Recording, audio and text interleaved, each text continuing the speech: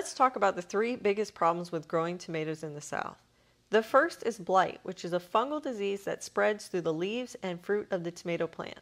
You can reduce the risk to your plants by removing all the lower leaves, mulching below the plant with leaf litter or wood chips, and watering low instead of overhead since the water can spread the fungal spores. I also like to spray my plants with a peroxide and water mixture as a preventative. The next issue is pests, specifically the tomato hornworm, leaf foot bugs like the dreaded stink bug, and aphids. Handpick these off or spray off with water to control. The last issue is around growth and fertilization.